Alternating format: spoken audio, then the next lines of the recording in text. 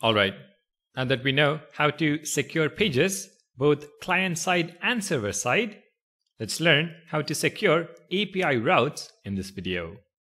And let me tell you, it is really simple. Let's begin by creating a new API route. In the API folder, create a file called test-session.js. Within the file, we add the handler. So export default async receives request and response. And within the function body, we now need to first get hold of the session object. And we do it exactly like get server-side props. That is, using the getSession function.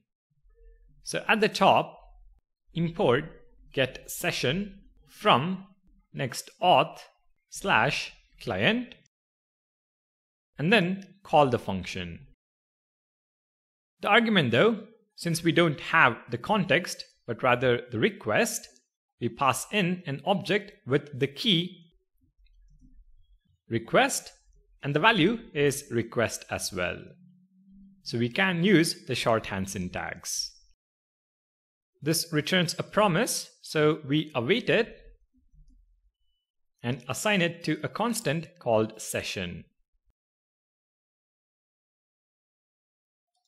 Now that we have the session, we can respond based on the session being null or being a valid object.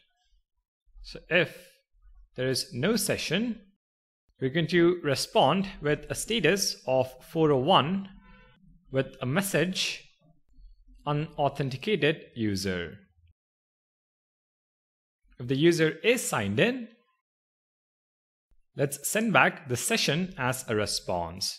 So res.200.json message success and the session object.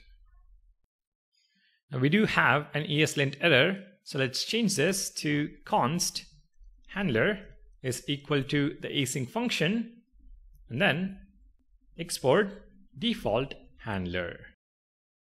And this is pretty much how you secure your API route. Let's head to the browser and test it out. We are logged out to begin with. If we now navigate to localhost 3000/API/test-session, we see the error response and 401 status in the network tab. Go back, sign in, navigate back to the API route,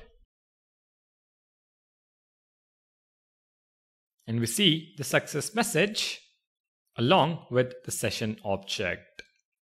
As simple as that.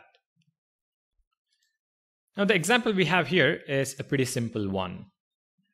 If you have a requirement for user-specific authentication, for example, checking if a user has authorization to certain resources, you can extract the session data, make use of it in your authentication logic, and respond with a 403 status probably.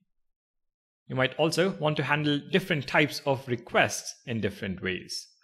But this is the basics of securing API routes with the Next.auth library. Use the getSession function to get hold of the current session and perform the necessary authentication check. Alright, thank you for watching and I'll see you in the next video.